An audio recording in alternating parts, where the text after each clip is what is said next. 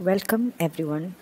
Today we'll be exploring an essay titled Gender Bias in Theatre and Performing Arts, Male Gaze, Bio-Essentialism, Inclusion.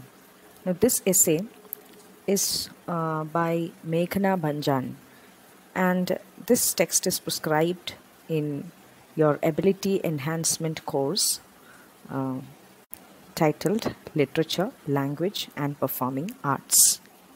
Now, this is a very significant topic. It basically talks about gender inclusivity in theatre.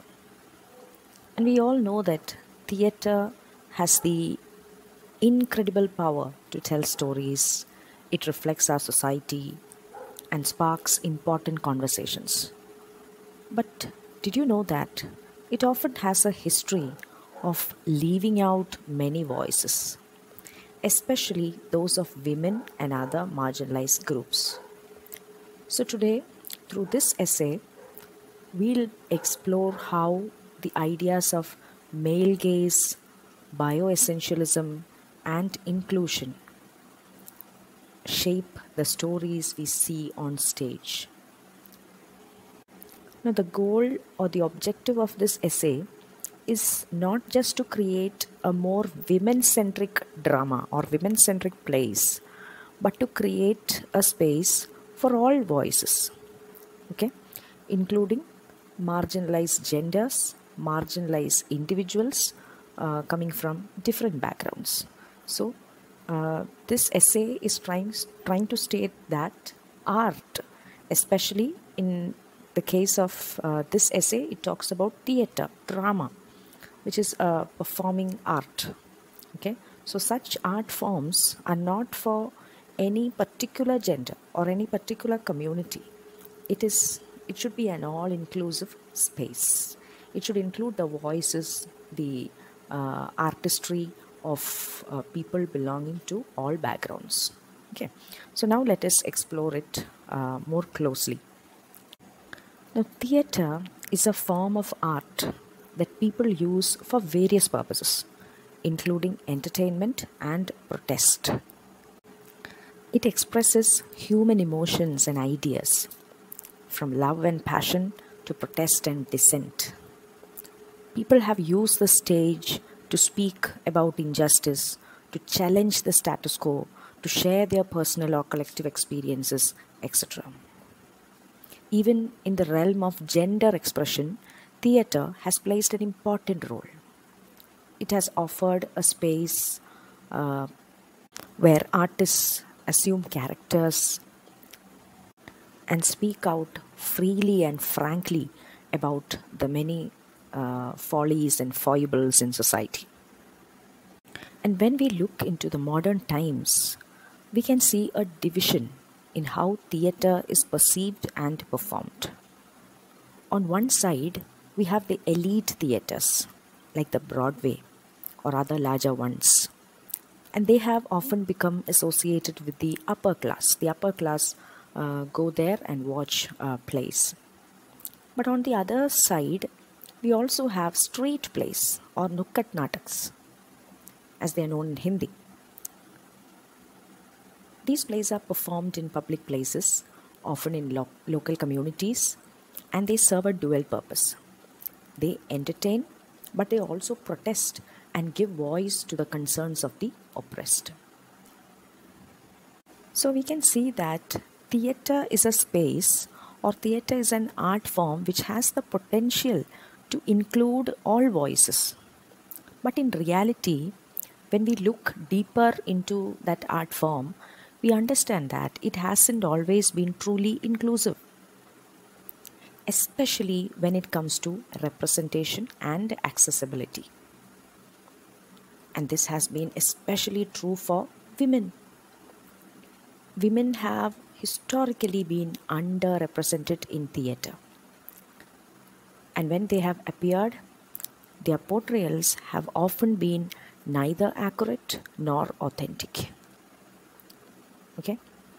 And a great example the author cites of this is Kathakali, the traditional dance drama from Kerala. and it is known for its elaborate costumes, theatrical expressions, etc. And you see, for the longest time, women were not allowed to perform in Kathakali at all. Female characters were played exclusively by men, while women were confined to do their roles within the home. They couldn't appear on stage. They were not allowed to appear on stage. It was the men who took the characters, who played the characters of women characters as well. However, recently there has been a lot of resistance to such traditions, and today we are starting to see more women taking their rightful place on the Kathakali stage. Now let's look and see what exactly is the reason for such underrepresentation of women. See, the author finds that for centuries, theatre has been dominated by men. And when I talk about theatre, this is applicable also in cinema. Okay? Men write the scripts, they direct the plays, they take center stage. When in case of films, the cinematography, the DOP, director of photography, the technical side, almost everything of this is done by men. And as a result, even if it is in cinema or in drama, we see that the stories and characters have been shaped by a male perspective. Okay? Because these stories are written by a male. So it is their perspective of women that we get. The story is not written by a woman. We don't get the woman's perspective of woman, but we get a male perspective of woman. And you look at the case of cinema, there also the same issue persists. It is through the cameraman's angle of vision that a woman is shown. So it is the male eyes that sees or captures the female or the female body. Okay? So this is called the male gaze. So the male gaze refers to the way in which women, their stories and their experiences have been portrayed from a male point of view, often reinforcing certain stereotypes or reducing women to certain roles. Now, this male gaze has become so ingrained in theatre and other art forms that it has created a major challenge for both women and men. So, in order to overcome it, people must actively strive against this internalized sexism and misogyny that have been part of the art form. For example, there is a well-known essayist and literary critic called Vivienne Forrester, and she explains this idea beautifully when she discusses the difficulty of seeing the world through women's eyes. She says, "We don't know what women's vision is. What do women's eyes see? How do they carve, invent, decipher the world? I don't know. I know my own vision, the vision of one woman, but the world seen through the eyes of others. I know only what men's eyes see." See, that is what she says. Yes, that is truth. Even if it is through films or through drama, we envision a woman or we see a woman as written by the director, as envisioned by that male director, or we see a woman in cinema as she is envisioned by that cameraman. Okay, so we really don't know what a woman thinks about a woman, or how will it be if a woman writes about a woman, or if a woman portrays a character of a woman. Okay. So in short, our understanding of the world, the woman's understanding of the world through theatre, literature, and other forms of art has largely been shaped by what men see and not what women see. This means we still have a long way to go in terms of creating that equal and inclusive spaces in theatre. We should create a space where women's voices, women's experiences, and women's perspectives are given the same weight and importance as men's. Okay. Next, the author Meghna Bhajan cites a recent study conducted by the European Theatre Convention (ETC), and this study was titled Gender Equality and Diversity in European Theatres. Now, this study sheds light on the current state of gender representation in theatre, and their findings were quite revealing. They found that for every 6 men mentioned in theatre programs, only 4 women are at least noted. Okay, so this means the 6 men mentioned in those theatre programs, they might be top stars, but compared to them, only a few women were noted, at least noted. They don't have that star status and everything. Those women actors, they are just noted. Their performance are noted. That's it. Okay, so this disparity extends beyond just recognition, and it is evident in the roles of playwrights, directors, and technical staff. In all these fields, it is men who outnumber women significantly, be it playwrights, the people who write the drama, be it directors who direct the shows, or technical staff. In all these roles, it is men who outnumber women.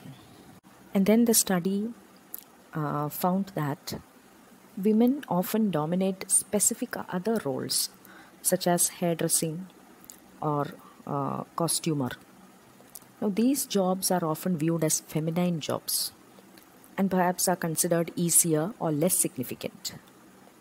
Okay, so such perspectives contributes to the stereotype that these jobs or these so-called feminine jobs are more suited for women. Okay, and when we look at the number of women directing plays, the figures are very low. The figures are strikingly low, even if you take local examples or international ones. So this brings up important questions like, is it really a lack of talent among women directors, or is there an amount of conscious gender discrimination present in both local and global theatre communities? Okay, so the author finds that studies like the one conducted by the European Theatre Convention, which focuses on gender equality and diversity in European theatres, such studies highlight a critical issue in the theatre industry regarding gender equality. So, as we move forward, it is essential to challenge these stereotypes and advocate for greater representation of women in all roles within theatre, not just hairdressers or costumers, but there should be women representation in all roles within theatre or even in cinema. Okay.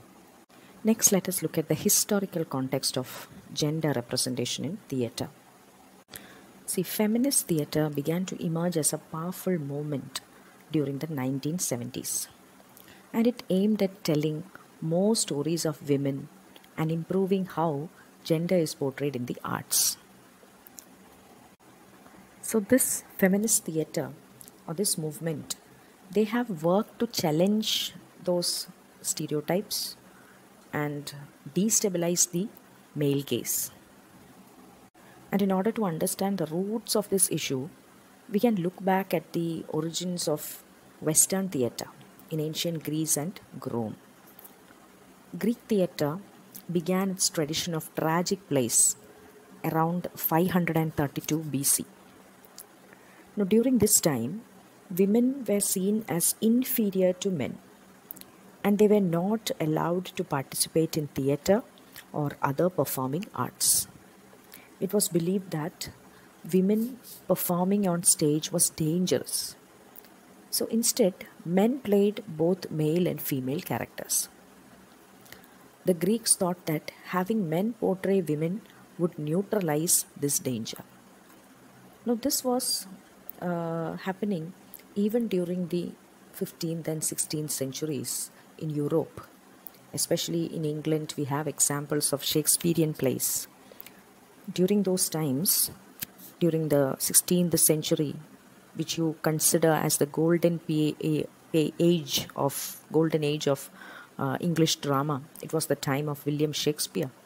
Even at that time, when the plays were performed on stage, it was young boys who took on the role of females. Okay, so there also we can see the gender inequality on stage. Now, when you look at the Romans, they also held similar views about women, making it very difficult for them to appear on stage. But as time went on, some Roman plays started to include a few female actors. So this signaled a small shift in this attitude. So now we have analyzed the history behind this issue. So we can see that a form of socio-psychological conditioning influences the theatre landscape. And this is the reason why there is a gender disparity. Okay, and what is this socio-psychological conditioning? It means, you see, theatre, it is a reflection of society. Okay, and our society is largely sexist. So it is fair to conclude that gender and gender roles play a significant role in the inequalities we see in the performing arts. Because whatever gender inequality we see in society, whatever sexist perspectives we see in society, that is reflected onto stage, that is reflected onto cinema, that is reflected onto other art forms. Okay. But sometimes this marginalization may not be deliberate, but it is the internalized gender bias. Internalized means something that is there in our mind. Society consists of people, and people have this sexist perspective that men are superior and women are inferior. So this internalized gender bias becomes evident when it comes to creating such art forms. But there are many works which have challenged this sort of gender inequality in representation. A notable example is the street play Aurat by Safdar Hashmi, and this play was staged in 1979. And this play highlighted critical issues like sati, the practice of a widow jumping onto her husband's funeral pyre. And another issue that the play addressed was dowry system. So through this play, the dramatists were able to bring to the public's attention such gender problematic issues. Another important work is named Mitrachi Goshta. It was released in 1981, and it was by the playwright Vijay Tendulkar. And it was one of the first Indian plays to explore lesbian relationships. And you should see that it was staged during 1981. At that time, such topics were not openly discussed, or it was considered as taboo topics, this lesbian, gay relationship, etc. But Vijay Tendulkar showed the courage to depict such a very controversial topic through his play. But Compared to many contemporary plays, this play by Vijay Tendulkar did not fully represent the experiences of lesbian women, but it suggestively showed. That itself was revolutionary. Then we have Mahashweta Devi, the very famous Bengali writer. She has written 5 landmark plays like Mother of 1084. It is about the Naxal movement. Next is Ajar, which is a story of a slave named Patan, and his ancestors had signed a bond of slavery. So, because of this bond, he is denied the right to love and marry. Okay, that is the story of Ajar. Then there is Urvashi O Johnny. It is a play which talks about the pathetic existence of homeless people. And then there was the most discussed Bayan, and it is a play about superstition, about social injustice, and the marginalized role of women in Indian society. And finally, Water is a play which explores the challenges of accessing water in the village of Charsa. It talks about the themes of discrimination, oppression, and marginalization of a community. So, over the years, theatre festivals and workshops in India and around the world have started to focus on women centric issues. And these initiatives have begun to challenge the male gaze, even if only slightly, but there is at least a beginning uh, for giving more importance to the female perspective.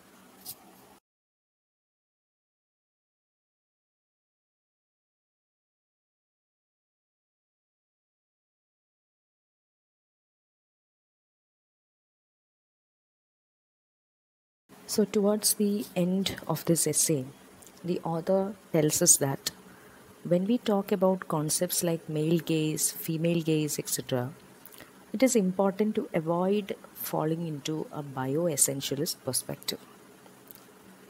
Now, what is bio-essentialism? This simply means we shouldn't assume that gender is strictly tied to biology, as this can limit our understanding of gender identity and experiences. So, I've given a definition in this context of bioessentialism. It is the idea that biological differences, such as sex and reproductive functions, strictly define and determine a person's identity. Okay, that means a person's identity is not defined solely based on a person's sex or reproductive functions. Okay, so sex is a biological indicator, right? We fill in the forms whether we belong to the male sex or the female sex, right? And a male as well as a female has also reproductive functions. So all this encompasses the biological aspects of humans. But apart from that, there is something beyond biology that defines what a man is or what a woman is. It includes our thoughts, our feelings, our experiences, many other things, right? Okay, so bioessentialism means it is the idea that biological differences, such as sex and reproductive functions, strictly define and determine a person's identity, roles, and experiences. So, this perspective often limits the understanding of gender by reducing it into biological factors. And it ignores the complexity and diversity of gender identities and experiences beyond biological definition. So, that is what I said. Beyond biology, there are many other things that define our gender or our identity or our personality. Okay, it is not only the gender that defines me, but it is also the experiences, my thoughts, my perspectives, my outlook, many, many other things that indicate what I am, that define what I am. Okay, so we have to avoid this sort of bio-essentialism. That means simply linking gender to biology. Here, the author cites an example from a web series which was adapted, which has been adapted from a play of the same name. Fleabag, that's the name of that web series. And in that, now this Fleabag, this web series or the play, it was very famous for its feminist perspectives. But our author, Meghna, she says that there is a particular monologue in this play or in this web series by a character named Belinda. Okay, and this is a soliloquy on menstruation and menopause. Now, both are biological process of a woman's body. So in this particular monologue, she talks about these two things: menstruation and menopause. And she speaks about how women have to deal with menstruation. So for you to have a look at what that passage is all about, I have just included that in the slide. This passage is not actually in the essay that we are discussing, but I have taken it and pasted it so that you know what is the author talking about. You may go through this passage, that monologue by Belinda. It's about menstruation, the difficulties that women have to undergo during both these processes, the menstruating process as well as the process of menopause. So here, our author, Meghna Banjan, she identifies this passage as a very bio-essentialist passage because she feels that here the character is equating woman with just these two processes, menstruation and menopause. Nothing beyond that. It's not that, right? So the author is asking, how can you simply just associate women only with such biological process? Isn't a woman beyond that?